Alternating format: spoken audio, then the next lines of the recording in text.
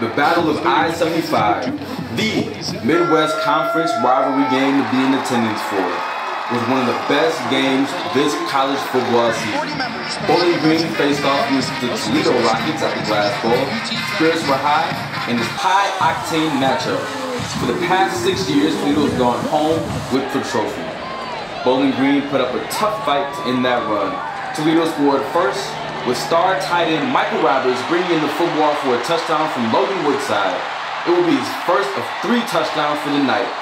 True freshman James Morgan led the Falcons in this epic game with only his 4th career game start. Bowling Green answered with a beautiful catch and run in the end zone from Scott Miller to tie things up in the first quarter. The game carried on with Toledo scoring again from Roberts. In the second half, Joe Davidson had an amazing night, kicking 82-yard punt from the back of the end zone. He then went on to have a fake punt run for a first down. Toledo went on to score 2 more times. Morgan responded with a 57-yard pitch and catch, resulting in a touchdown. Toledo scored again with a reception from Terry Swanson. Down by 2 scores again, Morgan delivered under pressure. The Falcons offense had 2 more scoring drives with 3 minutes and 7 seconds left on the game clock.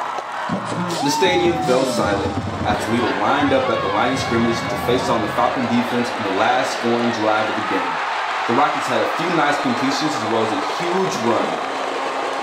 With 53 seconds left, critical face mask call at the 10-yard line in the night for the Falcons. It gave an electric Toledo offense 4 more downs to score, which they did in the second play.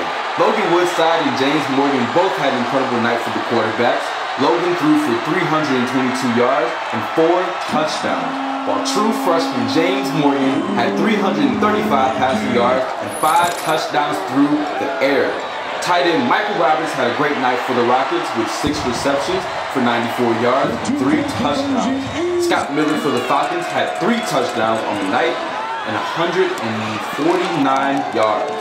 With a spectacular rivalry game behind them, Toledo remains undefeated in the MAC Conference with a record of 5-1. Bowling Green trails the conference with a record of 0-2 in the conference and 1-5 overall for the season. This is Avery Dowell reporting for BG24 News.